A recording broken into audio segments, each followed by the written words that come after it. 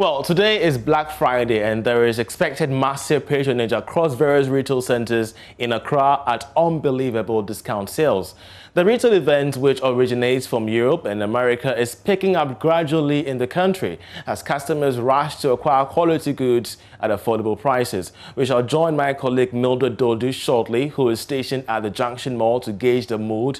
But first, let's check at the pulse of Ghana's food and beverage industry amid COVID-19. Samuel Agri is Executive Director, Executive Secretary, and joins us via the phone line. So we're grateful that you joined us. First of all, the state of the food and beverage industry amid COVID-19, how bad is it? Well, thank you for the opportunity and good afternoon.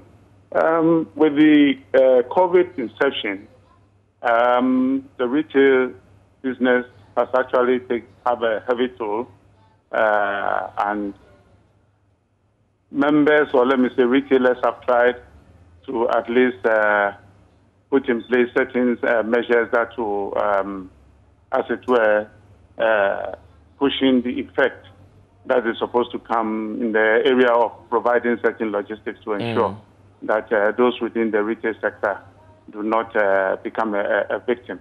And also, by doing so, you rather provide the service for shoppers who come into your facility to ensure that there will be safety around the clock as they shop. So this has been the bane of the effect that most of these retailers have had. I can understand. I can understand that. But sorry to cut you. If you can help us understand whether or not this could impact prices during the Black Friday moment. Yeah, with the Black Friday, let me say this should tell you how global Ghana has become if it comes to international trade.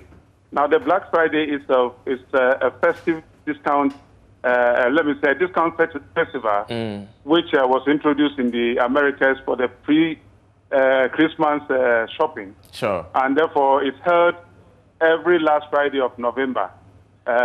So would sales be impacted? If it comes to Ghana, it's catching up so fast with us that every supermarket is also introducing the discount sale for shoppers or their customers to come and shop and then also benefit from this facility. Mr.